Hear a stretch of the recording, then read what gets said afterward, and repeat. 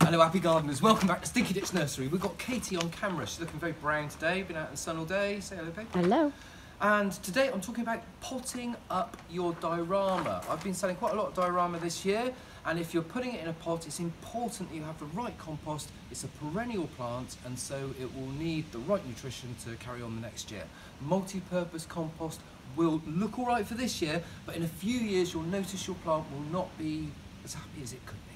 So that's what we're going to do. Now these are dierama. Katie, if you can spin in, look at these beautiful flowers. They're called angel's fishing rods. They take a long time to grow. This is one of the few that I have left that I keep for seed. All the rest that came into flower this year have all been sold. These seedlings here, Katie, if you can spin in, these are a year old. These were from the 1st of September last year, these went in. So as you can tell, these plants take a long time to grow, they take a long time to flower, but I've done most of the work for you. So I've got these plants at the moment that are from a seed sowing in 2015. These are lovely, beautiful, strong plant there. If you're buying it through the post, it will be cut down to 2 foot long, because otherwise the postage is more than the plant. It's just the way it goes. But don't worry, they grow back wonderfully and very quickly as well. Once they're established, they really start to kick off. And we're going to be potting up that one in a terracotta pot, like this. Now you need a few things to do this. You need the pot itself, of course. You need some crocks to go at the bottom, just broken up bits of pot. They're perfectly all right, and it's for good drainage. Dierama like good drainage. They'll take it cold and they'll take it wet, but their roots must not become waterlogged. If they become waterlogged, they will die and freeze and all the rest of it. So good drainage is key. Put that down there, and then we're onto the compost itself. Now this is essential. If you want to keep a perennial plant, a plant that comes back year after year, if you want to keep it in a pot for more than a year, you have to incorporate soil. You can't just use multi-purpose grow bags or anything like that. It lacks nutrition, it hasn't got the right stuff in. So what we're going to do is we're going to make a mix for the dierama. Now dierama, they like good drainage and they like rich soil. And so I've got 4 parts, Katie, if you can spin in, look, I've got 4 parts topsoil. Now this is lovely, nutritious topsoil. Beautiful stuff, beautiful stuff. We also have 1 part here of recycled grow bag. I've sieved this, but this has no nutrition in it, but it will give the plant in the pot, it will give it air and it will also retain water. And also, because it needs good drainage, we've got a load of gritty sand. Spin in here. It's called Bideford grit in England. I don't know what it would be called anywhere else, but it's quite a gritty sand that helps the water go through and stops these roots becoming waterlogged. So the first thing we're going to do is we're going to make our mix. Also, oh, I forgot, a slow release fertiliser. Now what I'm using here is fish blood and bone. If you're using chicken poo pellets, they're quite strong, and I wouldn't use them in this situation. Fish blood and bone is a lot milder, or something like hoof and horn.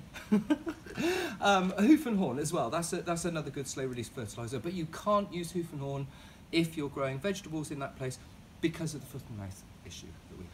Anyway, so what we're going to do is we're going to mix this up, and I'm just going to do it in a pot like this, big old thing. Katie, if you can spin in here and show the people.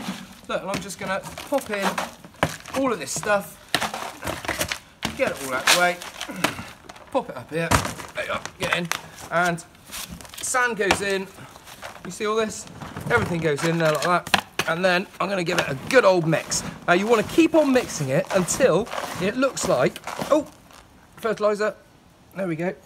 You want to keep on mixing it in until it all turns into the same colour, making sure you get right around the corners, and that's looking good now.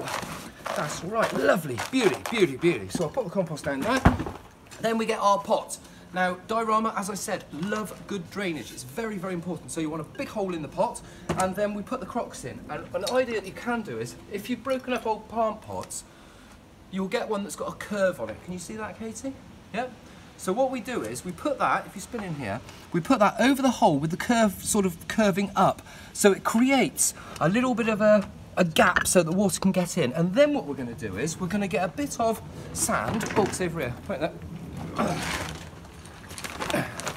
We're going to get a bit of sand, and I'm just going to pop that in the bottom, like that. Like that. And that will stop any soil or something that could clog up the hole getting in there. And then we're going to put a few more crocks in again, like this, like that. And this just allows the water to flow through and you won't get it clogging up. Now, our pot and our plant, our beautiful diorama. Oh, look at these seeds forming. Okay, spin up a bit. Look, once the flower's been pollinated, the seeds start to form. This is what I'm collecting. This is one of my mother plants, you see. And these sort of seeds are starting to form. They'll be ripe soon. I'll do a little video on how to pop those out.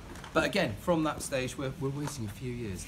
Right, here's our plant, lovely plant. I'm going to pop it out of the pot. I've given it a good soak first, gave it a good old water. Now we've got roots here, yep. And if you want to tease them with pot, but you want to be very gentle because the roots are quite brittle.